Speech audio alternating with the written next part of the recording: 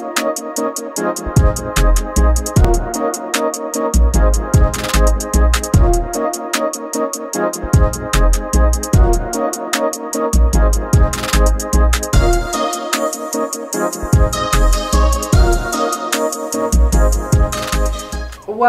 to For the Common Good with Juanita, a show where we inform, inspire, and empower our communities, businesses, and people just like you. I'm excited about the show today because we're talking about Together We Can Rise. Nonprofits are the lifeline of our communities. We depend on nonprofits to provide necessary services in those communities and serve many times people who are underserved in those communities. We rely on our nonprofits to fill that void.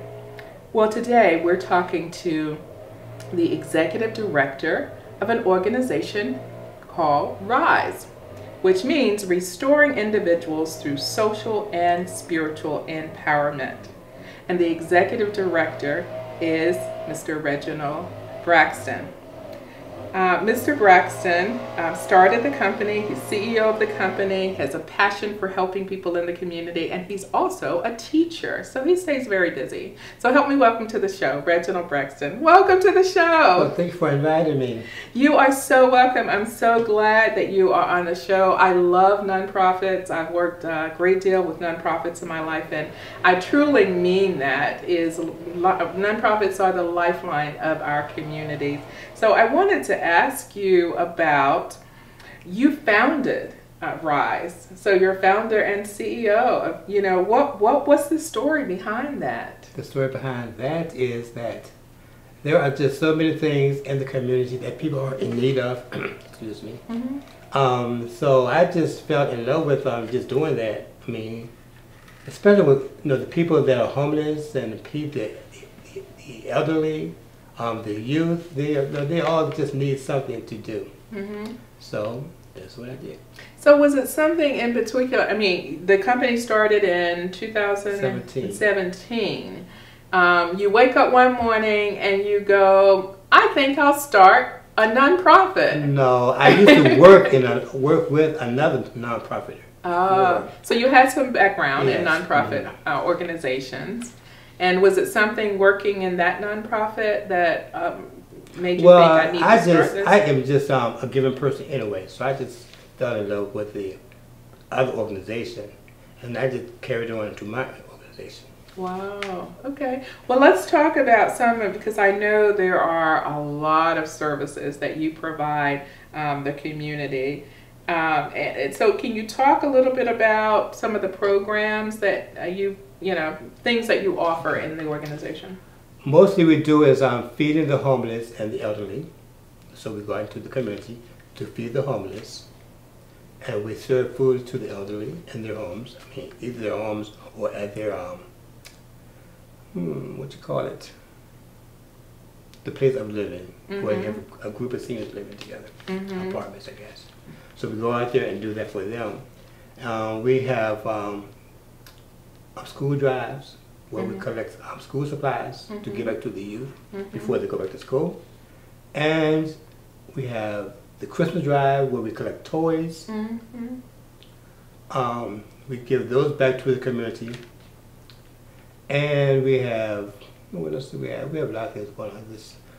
What else? There's a huge need, it sounds like. So, many of the people that you serve are, very vulnerable population. Yeah, mm-hmm. There may not be a lot of family support. And when you talk about homeless, now Rise is located in the Hampton Roads, Virginia community. Do you see a lot of need in the community? There is a need, not a lot of need, yes. In some areas, yes. Mm-hmm. Mm-hmm. Some areas are better than others. Mm-hmm. Always. But we go to those that are really in need more often. Mm-hmm. So do you normally go to those areas, or can people come to your organization, or you're just mostly going out into the community? We are mostly going out into the community mm-hmm. to do our work. Mm-hmm. Yeah, but we're looking for some more people to join us. Yeah. Well, I can imagine it stays pretty busy with all the activities that you're having. And I think some people would probably be are surprised that, you know, our seniors are very vulnerable. Yes. And so the fact that you are actually going into these senior citizen homes or nursing homes or whatever, helping seniors. They love it. Every time we go there, they say, "Oh, you're back again?" And I say, "Yes, we are." And we play bingo with them. They probably don't get a lot of visitors either. Yeah, true. They probably don't, but yeah, they're so happy to see us when we come.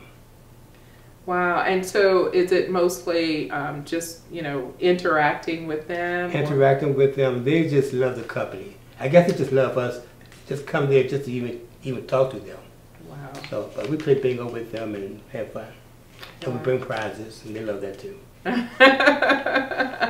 Now, talk about the homeless population. So when you talk about going out to meet the homeless, you know, you provide food and yeah. I don't know what Clothes, kinds of things, everything. clothes, change of clothes. This summer we did a combination of things all in one. It was like a big mall. We had like food, we had snacks, we had clothes, we had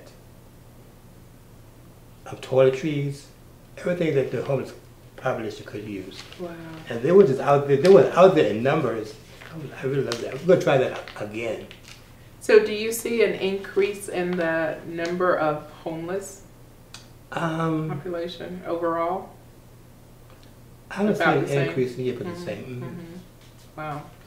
It's amazing to me. I sort of get on this soapbox that we're the wealthiest country in the world, and yet we have this huge problem in our country of the homeless.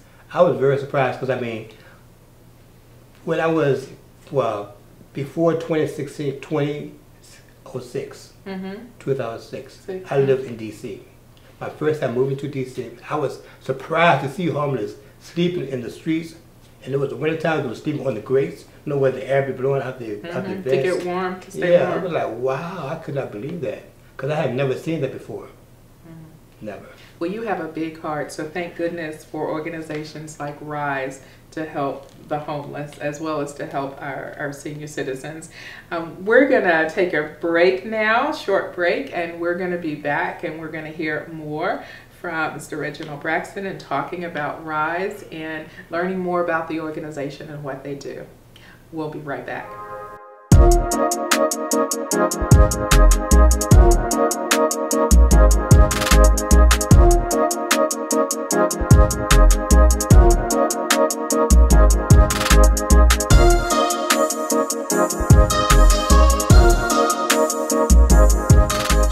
Welcome back to For the Common Good with Juanita Farrow, and we've been talking to Reginald Braxton, who is the Executive Director of RISE, which stands for Restoring Individuals Through Social and Spiritual Empowerment. What a major accomplishment, starting an organization from the ground up. And we talked about your inspiration for starting the organization, but I want to talk more about you. I just think it's humbling to serve the population that you're serving in communities and reaching people that are most in need and most vulnerable in those communities. You're also a teacher as well. So tell us a little bit about your teaching background. My teaching background, actually I'm a chemistry major, but I teach math, which kind of go together. So, I mean, the kids are nice, easy to get along with once you get on their side. You know, you got to play along with them. But other than that, they're good kids. But it's amazing, you're teaching and you're, chemistry, math, and now this nonprofit. That seem very different things and areas. I try to be all I can be, because I do lots of other things. I play the piano. Oh, you play the piano? Okay, now. From a church, and I just play every Sunday. Wow. But since we have this pandemic, so I don't have church anymore to play for. So I'm not yet till the church opens back up. But yeah, so I try to do all try to be all I can be. Well, you know, obviously you're passionate about helping others I and blessing other people, and so it's more than just business to you. It's spiritual. You know, it's giving back to the community. So kudos for that. So if somebody, you know, wanted to find out about your organization, how do they normally find you or find out about you? Or, you know, say somebody is in need, and you know, how would they find out about your organization, or could they? Okay, we have a website that you can visit, and I must say a lot of people know me. So it's because a lot of people know you. Me, yeah. Right. I mean, I can go to places just like I can go to an event, and someone says, "That's Reggie Braxton." And I say, "How you know me?" Like, because you do this, you do that, you do it, all of this. So it makes a difference when you're really helping in communities. People understand what you do. So that's how people, more that kind of outreach. And so, you know, it's got to be, I mean, your funding. I mean, you know, nonprofits today are very challenged with sustainability. How do I stay in business? How do I get more money? And they're having to compete against so many other nonprofits and people asking for support. How does that work? Okay, we have volunteers, and lots of our volunteers also donate towards the cause. Whenever we're having something, they always donate. They usually donate something. Oh. So that's one way. And then we have fundraisers. We have like talent shows, gospel programs. So you raise money for the organization. And then we have some businesses that also contribute if we ask them.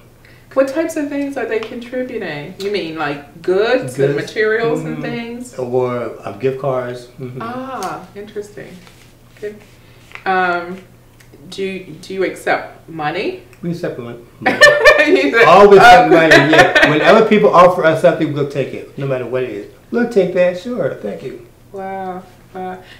Yeah, because people, you know, are going to want to know, you know, especially with, you know, so many different needs and the things that you're doing, you know, how can I help?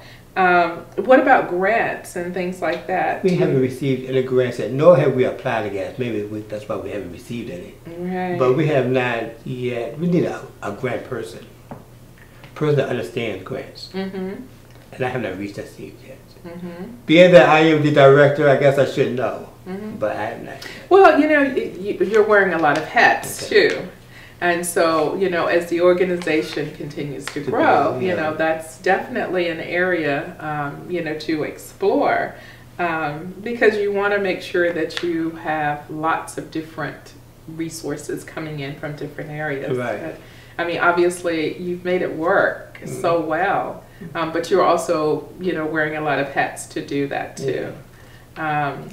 So talk a little bit about the outreach. You know, when you go out in the community, do you have like certain people going out to? Okay, we have normally I would just post. I will call them or send them an email, telling them that we're going to be doing this on such and such a date. If you are available, you are welcome to come out. And normally we have a good turnout. Wow. So I have some regulars that are always just going out, you know, to help. Then I have some that are not, you know, whenever you got to things like call them or bag them, but I guess, you know, if you got something else you got to do, then you do what you got to do. And if you have time for us, then come on, you're welcome to join us. But you probably have a few that are constantly there and supporting you. Wow, wow. This is really awesome. We're going to take a short break now, but when we come back, we want to talk about, you know, if you had that magical ball and you could have anything you wanted for the future, what would that look like to you? What is it that you would want for this organization? Obviously, you've put a lot of time and invested in it, so we want to just talk a little bit about your vision for the future. Okay. We're going to take a short break and we're going to be right back. You've been listening to For the Common Good with Juanita Farrow.